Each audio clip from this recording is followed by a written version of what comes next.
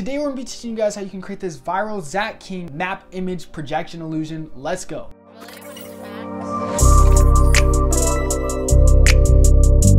What's up guys, my name is Devin Huynh. Welcome to 11% Tutorials. Today I'm going to be teaching you guys how you can create this viral illusion effect from the one and only Zach King. Zach King, seriously, props to you Zach King. One of the best video effects magician out there. This map illusion effect is just a really dope, trippy effect that just overall really looks cool and would be a dope video to share with your friends and family. And best yet, it's super simple to recreate. Today, all you'll be needing is After Effects. No special effects or plugins required. But before we hop into the tutorial, if you guys are looking to spice up your video effects and add some extra elements that just take your effects to the next level, definitely make sure to check out our store at 11%.net. There we seriously spill all the VFX sauce on how to create some dope effects for your videos. There we have preset packs ranging from title card presets all the way to 3D chrome overlay presets and paint animation effects. There's just a super dope vast range of effects and presets that you can apply, and best yet, they're super easy to use. Seriously, these presets help save me so much time, and it's really one of the best investments any video editor can ever make. All right guys, so the first thing that you want to do before you even start editing is make sure that you record a video of yourself,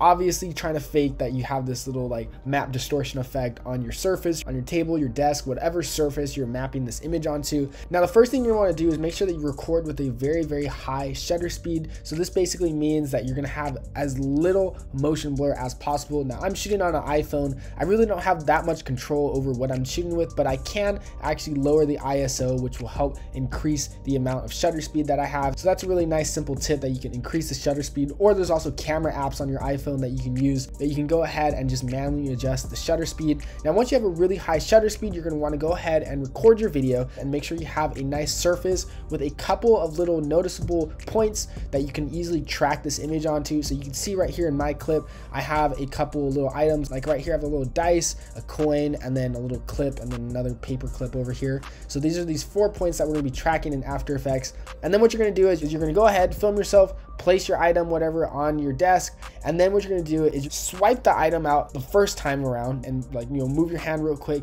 and push it out the way, and then the second time around just like try to grab it and be like, what the heck, it's not there. And then you can go ahead and like pat the surface, do whatever you want to show that it's mapped onto the image, angle the desk so you can actually show that your image is mapped onto your surface. You're going to want to record a couple takes of this because we're going to actually be having to match up these images in After Effects through a cut. So a jump cut's going to have to be really seamless. That's kind of like the magic trick part about it. But after you have your couple of takes and you shot in like a really high quality, preferably 4K, you can go ahead and jump into After Effects and edit this. So now that we're inside of After Effects right here, you can see I have my clip.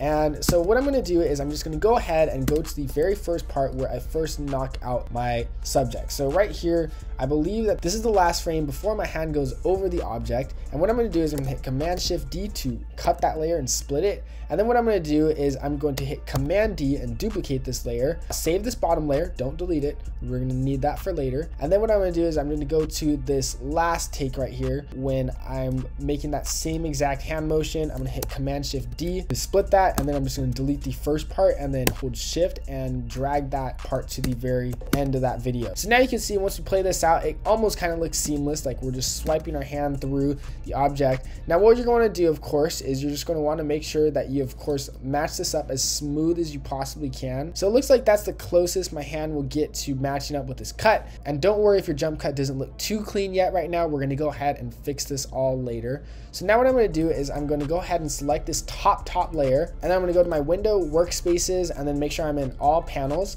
and I'm going to hit my tracker, and I'm going to hit the track camera icon. And so we're just going to go ahead and speed this part up, and boom, once After Effects has solved the camera tracking and you have all your little, I like to call them the 3D flowers, that's our key term for these points on our channel right here, I'm just going to go ahead and go to a frame where all 4 of my tracking points are in frame, maybe another frame ahead, and boom, here we go. This looks like we have a good set of points on all of our objects. So what I'm going to do is I'm going to hold Command and I'm going to select 4 of these points. So we have one on our paper clip, one on our dice, and then one on our coin right here. And you're going to make sure that it kind of lines up. So that one wasn't actually that good. I'm going to go ahead to another point. Let's see, maybe around here, because the depth was just a little bit off. So I'm just gonna go ahead and reselect. It might take a couple of times, but don't worry. So we're just gonna go ahead and select all of these points, and boom, there we go. That kind of looks like a pretty good surface right there. So I'm just gonna go ahead and right click this and hit create solid and camera, and there you have it. We have a nice solid tracked onto our surface right here.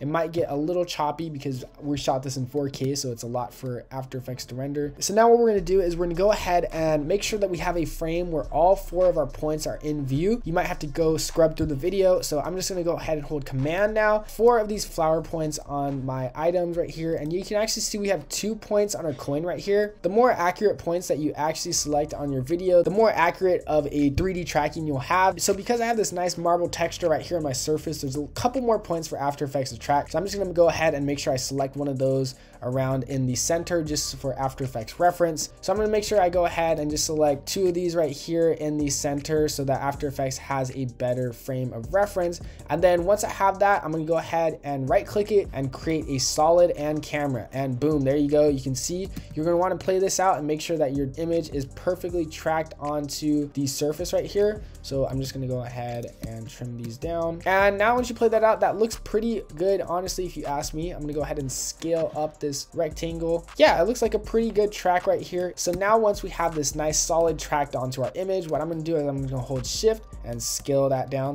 and trim that off so that we have the image only tracked when we get rid of our item. Now what we're going to do is we're going to come back to this bottom layer that we duplicated earlier. We're going to go to the very first frame, and you can just go ahead and turn off the visibility of the camera, shape, and top layer. And I'm just going to go ahead, right click this. I'm going to hit time and freeze frame. Now what this basically did was it just, as you can tell, freeze the frame. And I'm going to click on my pen tool, and I'm just going to go ahead and mask out my subject. Now I got really lucky because we have this little carton shape. It's just a super easy mask, and boom, there we go. Now you can see we just masked out our carton. I'm just fixing up some of these edges. So now once you masked out your subject right here, this kind of looks like the beginning of a Lyrical Lemonade video actually. I don't know, it's actually kind of just funny to see the actual model as like a PNG right now. So now once we have our item fully masked out, I'm going to go ahead and turn on the visibility of all our top layers, and then what I'm going to do is I'm going to go ahead and drag our masked item to the top of the layers, and then I'm just going to go ahead and select my covering all of my Lyrical Lemonade, and I'm going to scale it up until it is completely covering my item right here. All right guys, so now what I'm going to do is I'm going to go ahead to my effects and presets. I'm going to search for CC Power Pin. I'm going to go ahead and drag the CC Power Pin effect to my mask shape right here, my masked image. And now what I'm going to do is I'm just going to go ahead and drag all of these little corners right here to directly fit the 3D object right here. So I'm just going to go ahead and adjust all of these. And I'm going to make sure I zoom in and make sure that I precise each of these points onto the corners right here.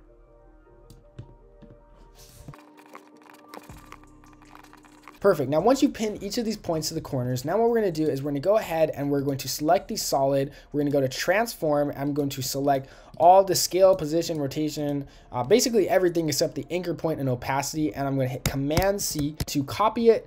And now what I'm going to do is I'm just going to go ahead and turn this shape layer into a 3D object, and I'm going to paste these values onto it. So I just hit Command V to paste those values. And now what I'm going to do, very important part, is make sure you click unstretch, and boom.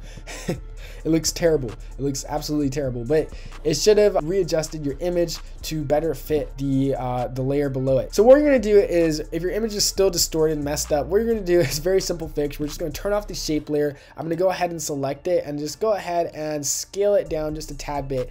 But the reason why we're doing this is because it basically lines up all the 3D values and makes the image look like a direct match on the image below it. So if you want to go ahead and get a more perfect match, you can just go ahead and just turn off the shape layer and the layer below it. And then you can go ahead and change the blending mode of the top layer to difference. And now you can just go ahead and scale that up until all of the image is completely black. And that means you have a perfect 100% locked match. And now what I'm gonna do is I'm gonna change the blending mode back to normal. And now let's go ahead and play this out and see what happens. So we can just turn on the visibility and boom, there you go. We have a perfectly mapped image of our carton onto the table, and you can see that it looks like it's on the table. It looks pretty cool if you ask me. What you can do to make this effect more realistic and make sure everything blends in a little bit more is when you show the perspective change of this effect, what we're going to do is we're just going to go ahead and hit a keyframe on the opacity, and then I'm just going to decrease the opacity just a tad bit, maybe something around like 75%. So that way it looks like the light is shining and it looks like it's actually mapped onto the surface more so. And you can also go ahead, of course, and just mess around with some of these blending modes. And now that we have the vast majority of the effect out of the way, the last two things to do are to go ahead and line up this match cut and then just basically rotoscope your hand out on top of the layer right here, which I'm not really going to show a tutorial on how to rotoscope. If you don't know how to rotoscope, you can go ahead and check out this video, but it's very, very simple process in After Effects. But to match up this match cut, what you can do is basically just go ahead and extend the bottom layer a couple frames out under, and then I'm going to change the top layer right here to a difference blending mode. So I'm going to go ahead and change this to difference. And now what your job is to basically do is go ahead and take the bottom layer. You can go ahead and line that up until it perfectly matches some of the background and everything is mainly black. And now you might have to readjust the position of your item. So let's go ahead and just scale that up just a tad bit again. And now you can see once I play that out, it looks a lot more seamless with that cut right there. And to make it more seamless, you can go ahead and add some artificial camera shake, which if you don't have an artificial camera shake pack, you can go ahead and check out our ultimate shake it up preset pack at 11%.net. Super amazing shake pack. It works in Premiere Pro. All the presets are literally just drag and drop to help add some artificial camera shake to your videos, particularly ones like this. And now the last step is to just basically rotoscope my hand. So I can do that by just hitting Command D to duplicate that bottom layer right there. I think we're still in the difference blending mode. Let me go ahead and turn that off. Normal. I'm going to go ahead and drag this duplicated layer to the top, and then I'm just going to double click it, select my roto brush tool, and then just rotoscope my arm away. If you get this error, by the way, just make sure to go to composition settings and change your frame rate to the exact frame rate of the error message. So it's 30.002, hit OK. And now let's just go ahead and rotoscope our hand. And once you finish rotoscoping your hand, here is the final result.